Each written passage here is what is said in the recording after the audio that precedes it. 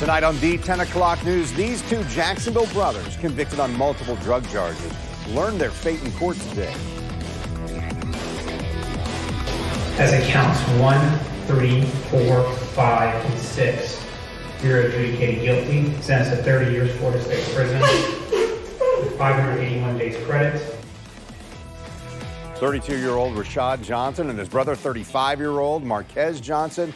They were arrested last year, tried in court together, and both found guilty. The drug charges they were convicted of included gang enhancements because the brothers were identified as the leaders of the 1200 Out East gang.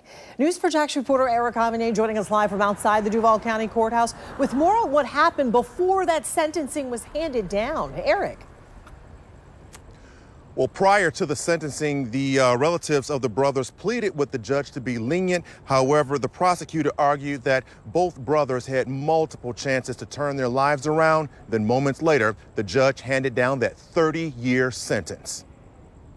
One by one, relatives of Rashad and Marquez Johnson testified before Judge R. Anthony Salem. They were hoping their testimony would persuade the judge to hand down a lighter sentence after the Johnson brothers were convicted on multiple counts of drug trafficking, drug possession, and drug conspiracy charges. I often think about the things I could have done different as a parent. I know my sons could have had a better outcome in life. And he's a family man? He is. And do you feel he's a good father? He's a great father. Your Honor, I pray and ask the true merciful. I pray that there's some resources to help them grow.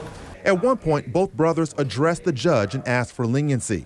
I don't know what kind of sentence you will hand out today, but I would ask that you be lenient towards me. I have a beautiful family, which includes 4 kids and a stepchild. I am not a bad person. I'm not a monster. I'm not a gamer. Just a human being who made mistakes. I am not labeled as a menace, an animal, or a gang member, or in my community or anywhere else.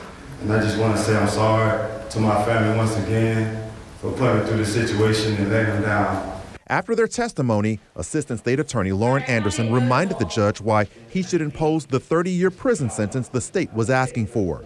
They had the opportunity to better their lives after serving 3 years in the Florida State prison, and they came back out and continued doing the same pattern of criminal activity that they had been arrested so many times before for. They even moved out of their community.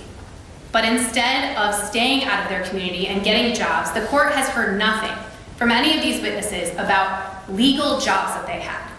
They provided for their families financially, but how were they doing that? By selling drugs. Then both brothers stood before the judge to learn their punishment. You're adjudicated guilty, sentenced to 30 years Florida State prison, with 581 days credit. As the brothers were being led away, Rashad turned to his family and waved goodbye. State Attorney Melissa Nelson addressed the fact that both men were involved in gang activity that was tied to the distribution of illegal drugs on Jacksonville's streets. She says the brothers had multiple opportunities to turn their lives around.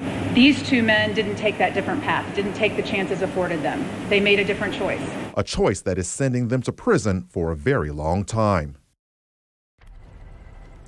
Now, it's worth pointing out that 30 years is a very long prison sentence, but it could have been a lot longer. That is because just based on the drug trafficking charges alone, both men could have been sentenced to life in prison. However, the prosecution felt that 30 years was more appropriate. Reporting live from outside the Duval County Courthouse, Eric Avanier, Channel 4, the local station.